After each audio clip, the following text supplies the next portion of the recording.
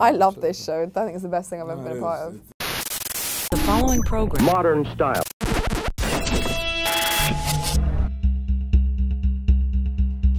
The Brave is an exciting new show about a special operations group that is tasked with the most impossible missions as directed by the Defense Intelligence Agency from Washington, D.C. The Brave is sort of a heart-pounding, super intense show that really takes place in the mission, which we all love. So we're two teams, one in Washington, one on the ground. 5,000 miles apart. 5,000 miles apart, and we do things that are basically almost impossible to do. They're just surrounded by danger. I think the greatest thing about what the showrunners are doing is that not letting the audience feel safe. Yeah. We want the audience to know that these people who they're portraying in real life are doing super dangerous things and they could go at any minute. It's not so much going to be serialized like week to week, you know, we're following the same guy and this is going this.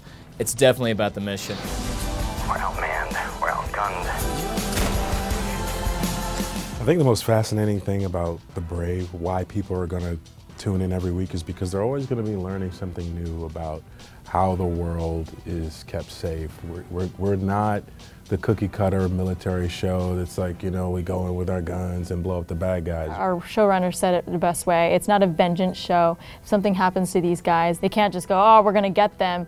At the end of the day, it's the greater good. So whatever happens, they always have to go and save the day, save the next hostage, and forget about what's happened before. This is the recovery of Dr. Kimberly Wells. There's no cavalry. We are the cavalry.